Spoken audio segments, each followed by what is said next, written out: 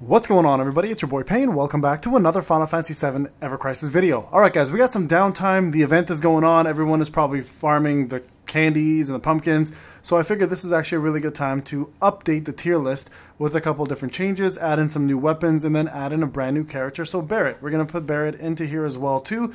But besides doing that, I want to make sure that we have the existing one up to par and that everything makes sense. So as usual, I'm going to go ahead and use the game itself to show you guys what the weapon does, how it functions, what the max capacity is, and then we're going to put it into the tier list. Okay, so before I do that though, let's make sure everything here makes sense. So first thing we're going to do, now that Cloud has a little bit more of a support role, we're going to put Crystal Sword up to S now, giving him the ability to be actually a really good healer with fast animation. Now, the only reason why he's not going to have SS here, realistically, Prime Number and Fairy Tail have higher potency for healing, and they have better gear for healing. Now, his newest gear, if you went for it, will provide you a little bit of heal as well for stats, so this is why this is going to go up. His brand new weapon, Bandage Sword, is also going to sit under S because it's a really good mitigation weapon for magic damage specifically. So we're going to put it in S. It's definitely not SS though. And actually you're going to see that Barret also has something else to offer that's very similar to that. So let's continue on here with the rest of the characters. I think this pretty much evens out where I wanted it to go. Yeah, I think we're good there. Brand new weapon for Sephiroth. Okay, physical Gale Wind attack weapon. Now, Sephiroth himself is actually really good at physical damage. My complaint was that I think it's too soon to bring out a physical attack weapon, only 2 banners later after his drop.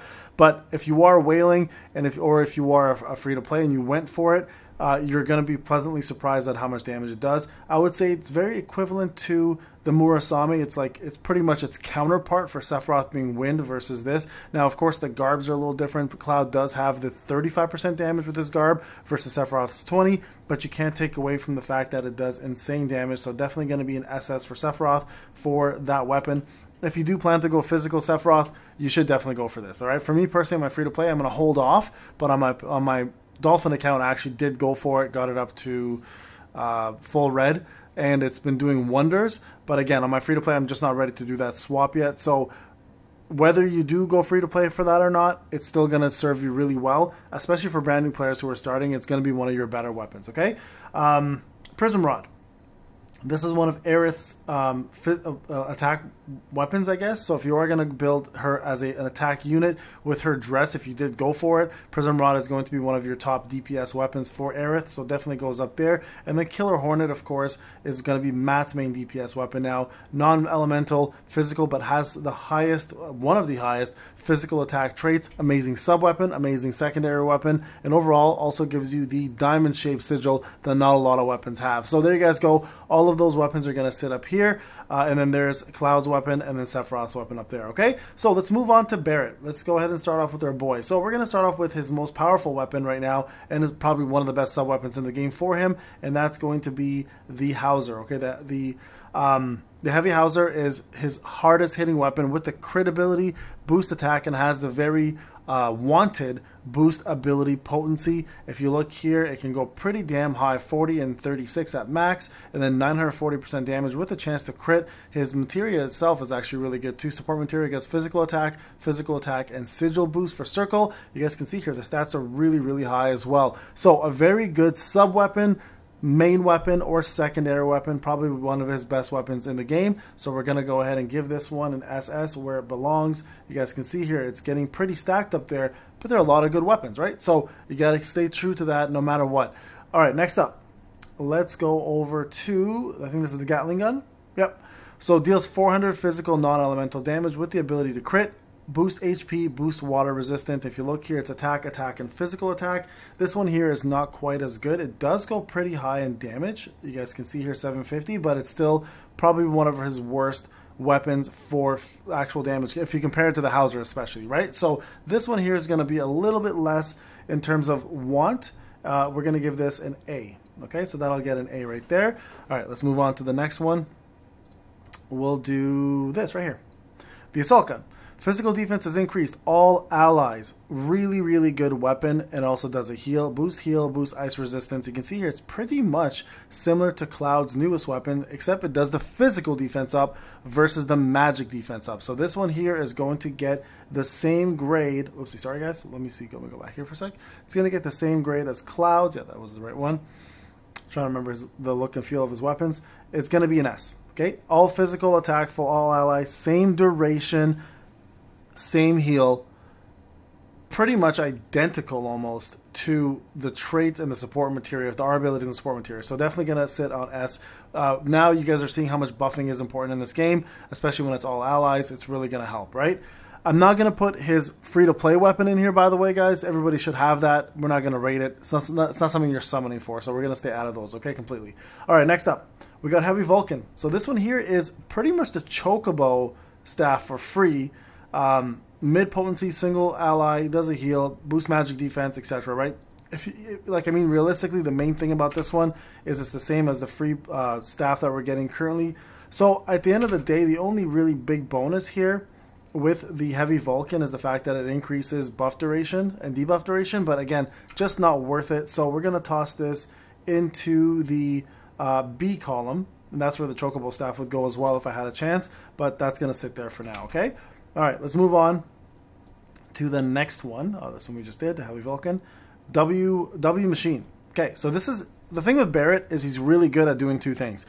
Damage dealing and debuffing. He's really, really good at debuffing. So this here specifically is one of his better ones. It actually reduces physical defense up to high potency, does boost physical attack as well, and also gives you lightning resist. So great against Ramuh.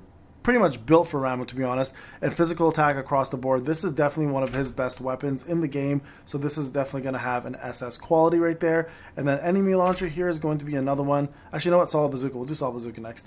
This is the counterpart to that. It actually reduces magic attack, and pretty much essential for every boss fight in the game that has magic attack as the main thing. So if it's Ifrit, Shiva, or if it's Ramuh, doesn't matter.